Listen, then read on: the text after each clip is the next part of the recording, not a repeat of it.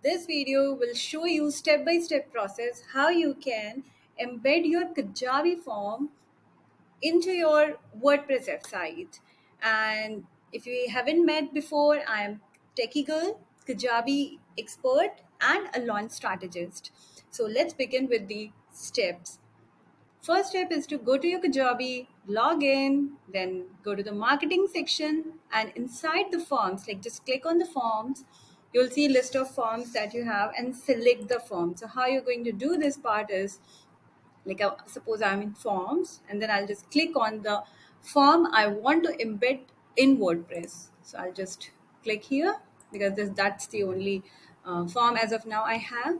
I'll go to the embed section, and here's the code. But before I copy the code, I'll make sure that the form, the looks of the form, like how it looks like the appearance of the form, I'm going to change that. And what I'm doing is I'm changing the background color, and the font color is fine. And as of now, it is set up as form pop-up, but if you want to just to be a simple inline, select inline and then save it. In case you want any text to be displayed over here, you have to write in the title section. Any other text you want to write, you can write here. You can only add a link. You can only add text, format it. That's it. Nothing apart from that. And yeah, that's it. So we have styled our form, and once we are happy with the look, how it looks like, we'll just copy this code from here and we'll go to the WordPress.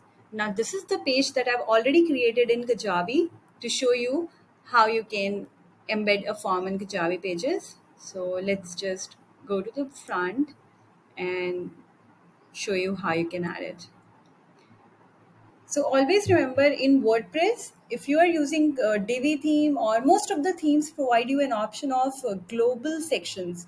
Like you don't have to paste the code on each and every page. You can have global sections and you just paste the code in that section once and it will appear on all the sections of the page where that global section has been added. So we'll just click here and we'll start here. So I'll just go and add you don't need a section. I'll just go to the settings. It's a text. It's better if you use the code one. So just find another one, plus sign. I'll just go and find. So as per your editor, you can choose code, or if you want to paste the code in the text, it sometimes works. If you go into the code editor, HTML editor, it works. But in Divi, I've always used it like this. So I'm going to do it inside a code module and then stick, and then I'm going to save it, publish. We'll see how it looks like.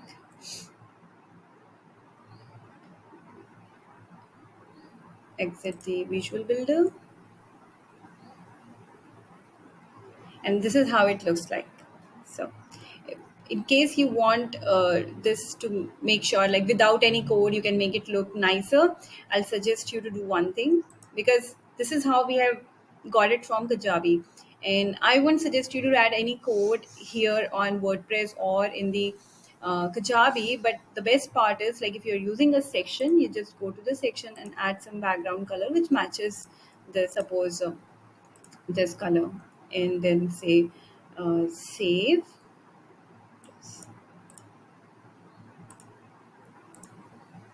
And then again preview it,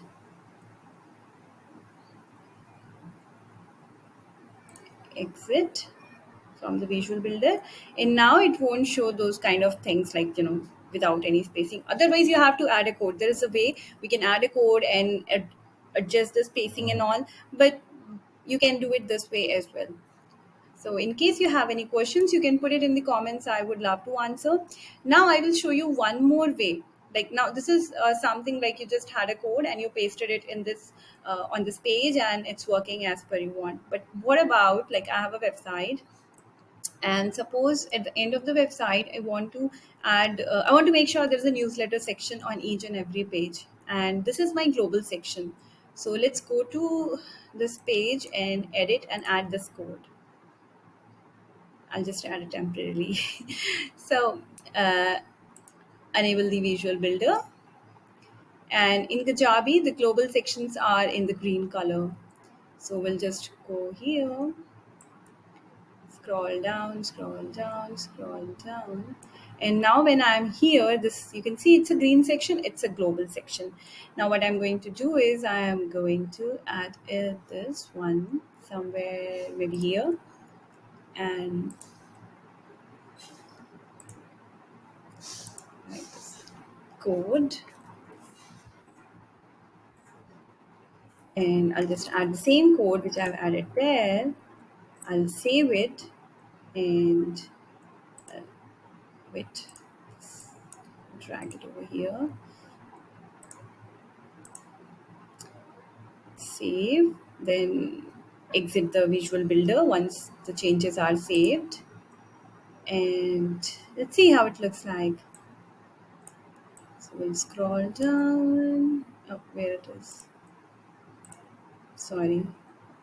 So here's the newsletter. Now if I visit any of my website page, as you can see, it's after my Instagram.